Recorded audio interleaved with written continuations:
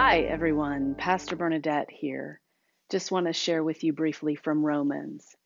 In the Passion Translation, chapter 12, verse 2, it says this: Stop imitating the ideals and opinions of the culture around you, but be inwardly transformed by the Holy Spirit through a total reformation of how you think. This will empower you to discern God's will as you live a beautiful life, satisfying and perfect in His eyes. Well, I think as followers of Christ, it's safe to say that we all desire to discern God's will, and we definitely want to live satisfying lives. According to this passage, that begins with a total transformation of how we think. So how does one transform his thought life? There's a park nearby my house where my husband and I enjoy walking on the weekends.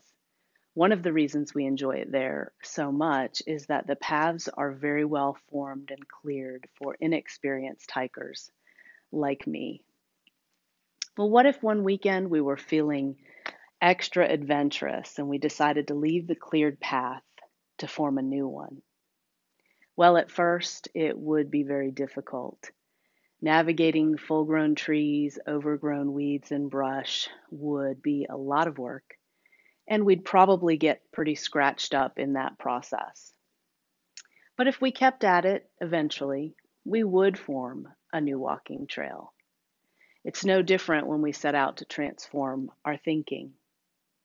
The more we read and meditate on the truth of God's Word, the more the new thoughts will begin to override the old.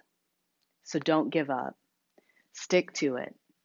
The new thought path will form, and we'll enjoy the freedom that comes with believing the truth. Love you guys. Take care, and I'll see you soon.